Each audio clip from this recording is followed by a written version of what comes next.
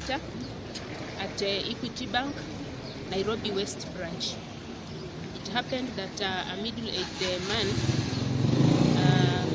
while being searched by a security guard, drew a knife and stabbed the said security guard and gained access to the bank, then straight to the counter, where he also managed to stab another customer. Our officers who were guarding the bank were able to get into the banking hall, and at that time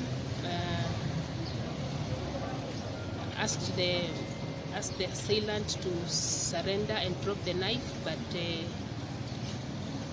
he didn't, and in the process he charged towards the officer, and one of our officers, this prompted one of our officers to shoot to the assailant, and managed to disarm him. So far, three persons were injured and were rushed to Nairobi West Hospital, where they are in stable condition, while the assailant also was rushed to Hospital, where he's also being attended to. Okay. So the three people, they were all customers, or just clarify?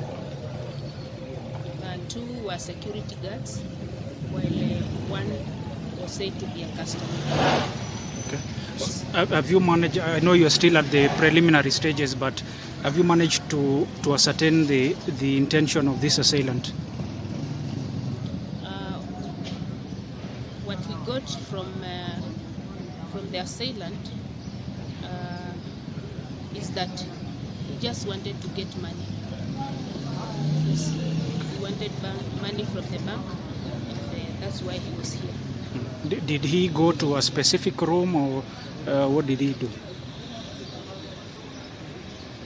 At some point, he went to the operations manager's office and threatened her.